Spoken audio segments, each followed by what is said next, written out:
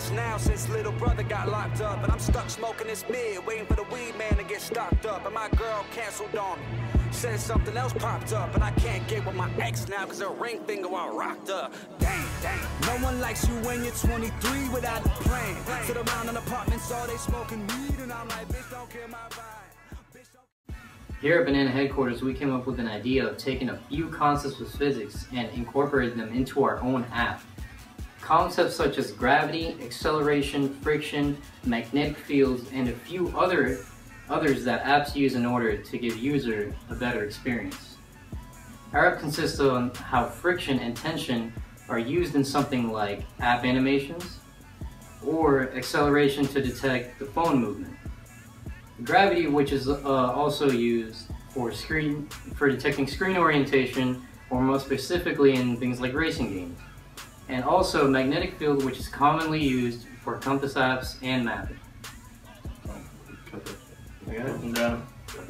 Alright, sort of, right?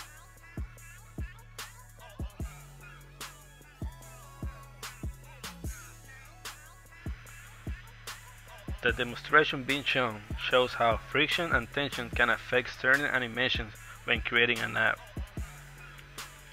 We had to create a live physics environment in order to achieve this natural sprint effect happening to the box. Certain apps such as Angry Birds, Amazing Thief, and Mega Jump all use tensions and frictions in their animation to make them appealing to the eye.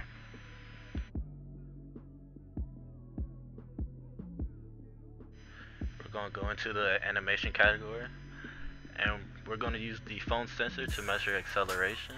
We're going to look in the left to right, so I'm going to shake the phone left to right to get it accelerating on the x-axis.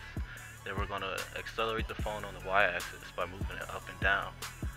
And then once again we're going to accelerate by pushing and pulling the phone. Now as you can see that gravity, by holding the phone this way, gravity is affecting the y-axis by making it around 9.8. And we're going to move the phone to affect the z-axis, and by clicking the calculate I could calculate how many shakes I did. Our app here is taking full advantage of the phone's magnetic field sensor.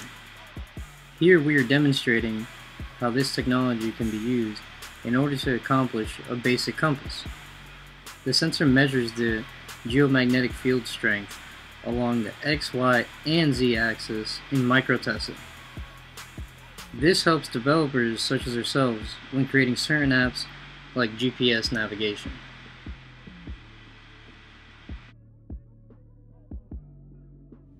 Thank you for watching. This was Team Banana Physics app. If you want a copy of the application, you can find us right there in the background of the class. Thank you for watching. Wait, what one are you gonna say next one? Yeah, man. So you guys just gonna stand here? I'm just gonna talk the whole time? Yeah, alright. Alright. Representing Team Banana all the way.